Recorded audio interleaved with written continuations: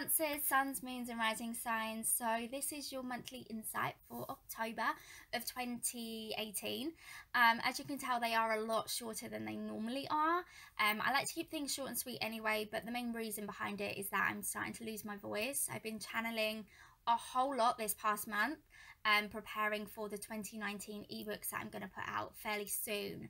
So channeling too much can sometimes knock me on my ass, hence why these readings are a little bit shorter, but I'm still putting out the weekly readings, and I'm also working on the pick a card readings as well. So that being said, what Spirit has showed me for the month of October, for Cancers, be it, you know, your sun, moon or rising, is it's almost like you're pulling out like a rule book, okay, and you're going down and you're checking things off, making sure that you're doing things the right and the proper way, okay. So there is an element to October about making sure that you're organized, making sure that you've written out a list, making sure that you're doing things the right way, okay, that you're not trying to like fast track or get away with things or trying to like skip ahead. That's like a main thing that I'm seeing, doing things by the book, okay. Yeah, definitely, that's what they're saying, do things by the book.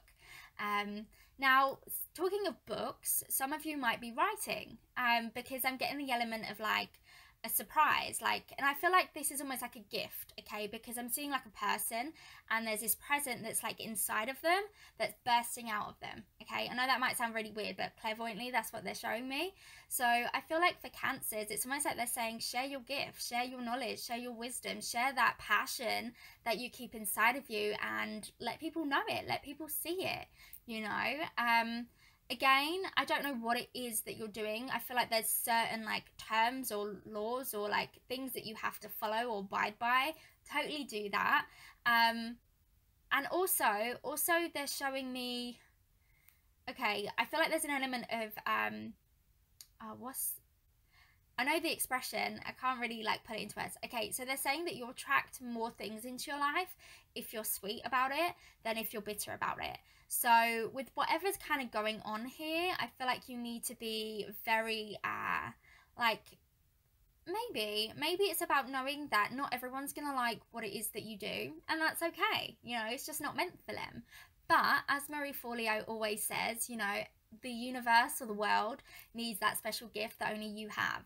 And that's kind of like what this reminds me of with like the person that I'm seeing, and the present is inside of them and it's like bursting out and sharing it.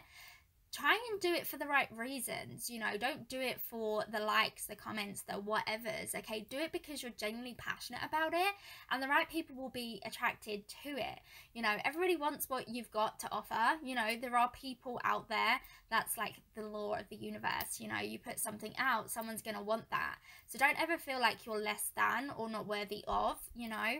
I feel like October is, I don't know, I feel like there's a great gift here for you to share something and for it to be recognized and rewarded, but for some reason I'm going back to that first image of doing things by the book, following things in the right way, not getting yourself all jumbled, okay. I know that Cancers, you know, your moods kind of ebb and flow, and that's okay. So if you're not feeling it in one day, leave it for another day, you know.